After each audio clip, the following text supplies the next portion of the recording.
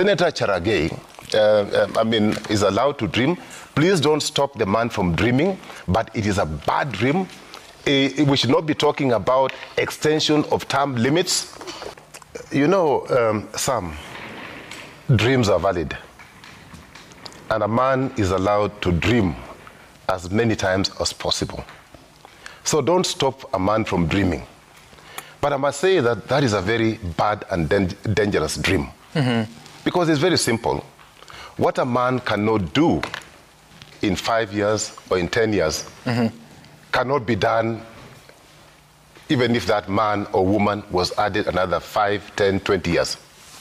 So we must get into this culture of appreciating the fact that when you are given a position of responsibility, that you are only one amongst very many people who can do the same job. So as somebody who is a good leader or somebody who exercises a sound leadership, you must be able to fit within the framework of a country's vision or a company vision. Now, the time you're given to run that vision, be it 2 years, be it 5 years, please do what you promised to do within that time. Right. When your time is up, please pack off and go peacefully, because you're a good leader. You've been able to build capacity within the team that you have left behind or within the team that will come to carry the vision forward. So a vision is not a person's vision. A national vision or a country's vision, is a shared vision. Anybody can be given an opportunity to provide leadership at any point in time. Right. Therefore, Senator Cherargei, is allowed to dream. Please don't stop the man from dreaming, but it is a bad dream. We should not be talking about extension of term limits. We should actually be talking about reducing the term limits. I would have agreed with him if he said, listen, that because, this one seat has attracted a lot of interest. Can we limit it to 1 term? 7 year, 1 term. You do if you're lucky, you run your term for 7 years and you go home. For heaven's sake, this culture of people wanting to die in office, or struggling to extend your term because power is very sweet. Right. It is sweet, but please go home. The other things, like my brother Mwaura has told you, he's doing. He's serving the nation in other capacities. For heaven's sake, go home when your time comes. Okay. Don't hang into that office. That is why these offices are called public offices. Right. They don't belong to you, for heaven's sake. Let me say this, Sam. It takes about 24 months for a government to settle. And then, funny enough, by the 36th month or so, we start campaigning. So within a 5-year period, about 40% of the time is spent trying to get to power and to settle. And then the rest is history.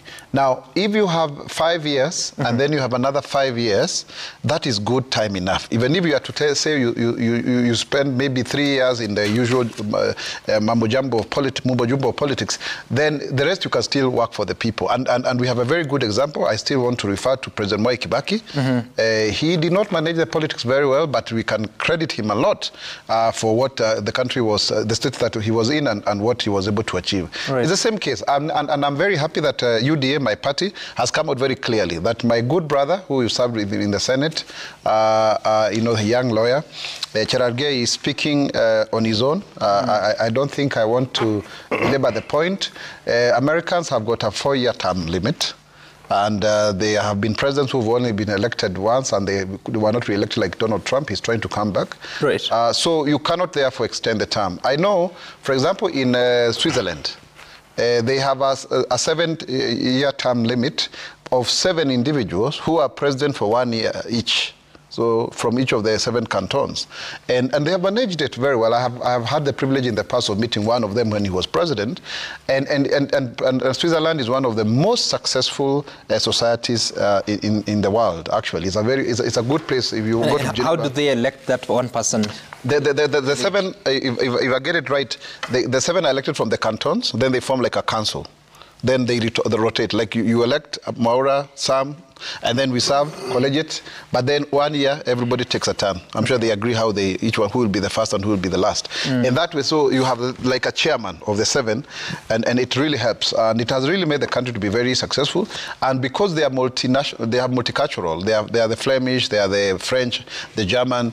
So they are able to help that kind of division. And it was, at some point, it was considered, by the way, at independence, to be one of the things that we could have borrowed. In fact, it was the basis of Majimboism, if you remember that term.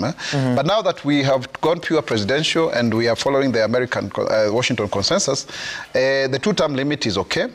These are nexus, by the way, Sam, and we need to be objective in this conversation. If you look at Africa, when we got independence, a lot of presidents served for many, many terms, and it was necessary for them to consolidate the base of their country. So you have Jomo Kenyatta 15 years, you have Julius Kambarage Nyerere 25 years, and you can go on and on and on. But since the 90s, at the advent of multipartyism, then you have these 2 terms, and more often than not, a president will serve his 2 terms and move on. And that is what UDA was clamoring for when we were saying that we do away with the dynasties, so that hustlers can also rise to become president. So it has not changed. President Ruto has just done his 1-year term.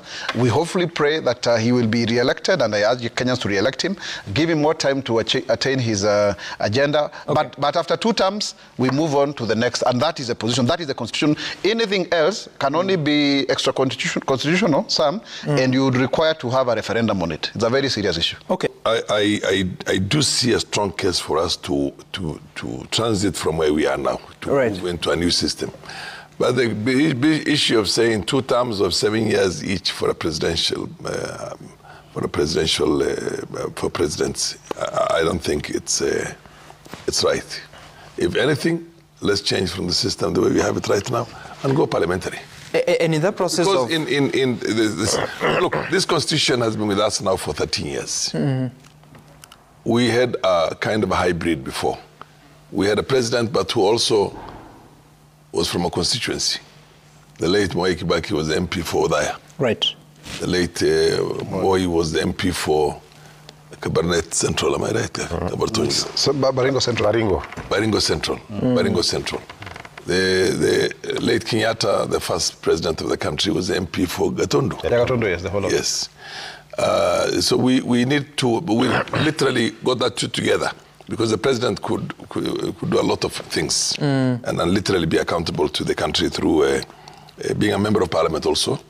It made a bit of sense that time of marrying the two together. But later on we decided that we're going to transit and have either a pure parliamentary system or a pure presidential.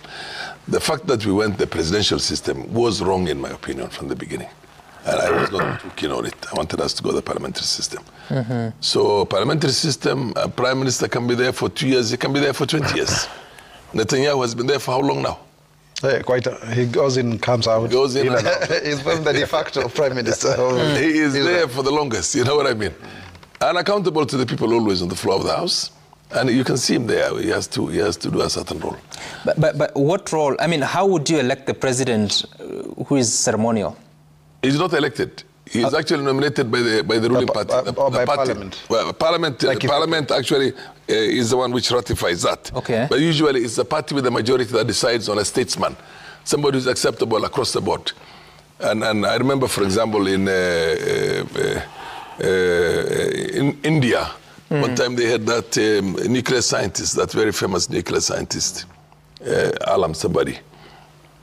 And in many countries, that's what they normally do. They have somebody who's respected, who is a retired judge, you get my point, or a scientist, or a professor in the university, or somebody who essentially is a statesman, is accepted widely across, but again is nominated by the party that has the majority in the House, okay, and then passed by the House itself. It's ratified by the House, but he has ceremonial functions there.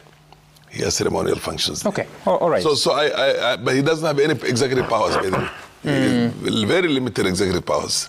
And that includes asking the Prime Minister to form the government. Every time there's an election, and you know, he looks at the party that has the number. Sometimes in this multi-party system, nobody has an absolute majority. So one is now forced to create coalitions. Okay. You see what I mean? Is this something you'd been keen on pursuing? Oh yes, I've been keen on pursuing this from day one. Because that way the country is going to be united. That way anybody can become the prime minister, and we will never see ethnic clashes.